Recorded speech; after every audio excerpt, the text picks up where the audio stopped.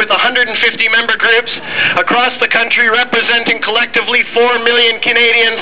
We're here to stand up today and say that we, just like the vast majority of the population in this country, support these war resistors and will fight tooth and nail to make sure that they are able to stay here in Canada.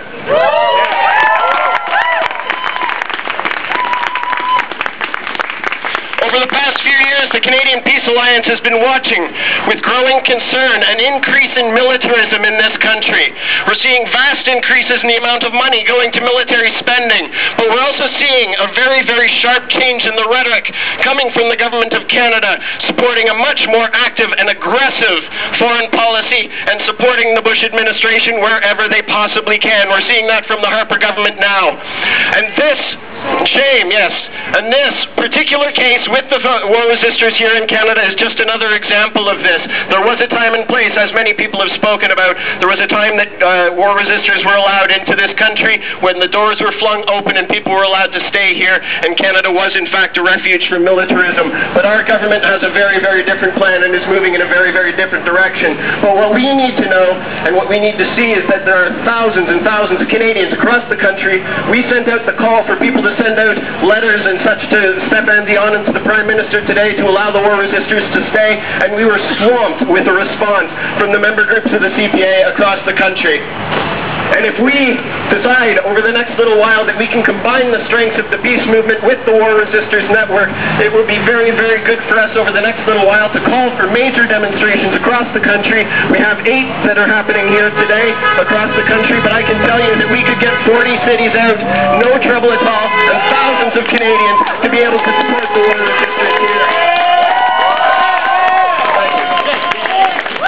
Really great turnout, and I think it's one example of the huge support that Canadians have for war resistors. And so, as many have talked about, this is the beginning of the next leg of our campaign.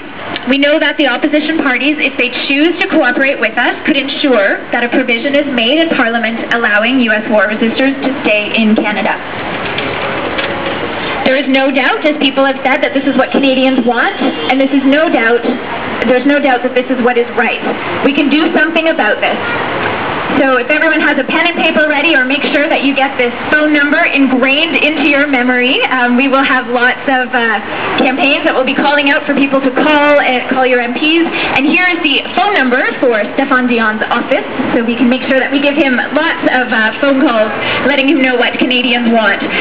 613-996-5789. So 5789. We can make that into a new chant.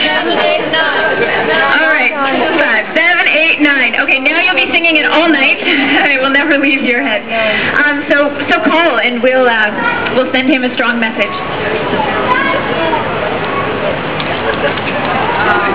Terry is on her way, just down at the lights. She's coming down.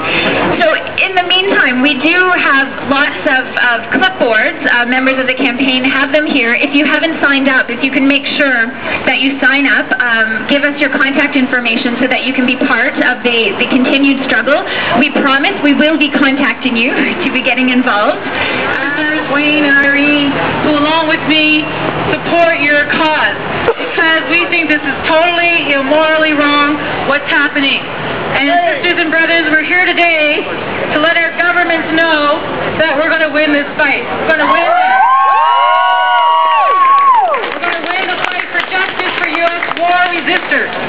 They deserve nothing less. We are here to tell the world that there's a political crisis in Canada, if they haven't heard about it already. And we are going to a solution to this matter. Today, who covered his ears and closed their eyes to the evidence. So we're going to bring the evidence to the people. The invasion of Iraq was based on lies, and it's illegal under the international law. And over 1 million people have died because of this ongoing crime. Shame.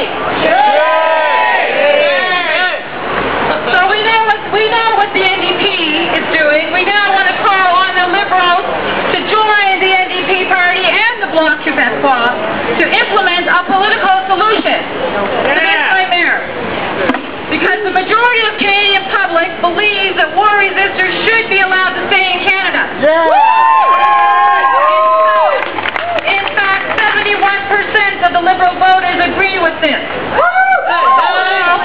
Therefore, in the labor movement, the women's movement, and the civil rights movement, we learned that we cannot rely on laws alone for justice, right? So we're going to relay this to each and every person, that what we want and what needs to be done, and their voices need to be heard to help us support the war resistors. Because history shows if we do this, we will win, sisters and brothers. We will win. Defense of something that we hold dear. Canadians welcomed over 50,000 Americans during the Vietnam War. 30 years later, Canadians spoke out in their hundreds of thousands in the lead-up to the Iraq War. We demonstrated in sub-zero weather. I'm sure everyone remembers February 15th. That was an incredible day, and we succeeded in pressuring the government of the day not to send troops to Iraq. And we can do that again. So many MPs speak with pride of this decision not to participate in an illegal and immoral war. And we must continue to pressure for a political solution, which many have talked about today. So I just want to conclude with saying this is the first step in a renewed effort to make sure that U.S. war resistors are allowed to stay in Canada. Thank you very much, everyone.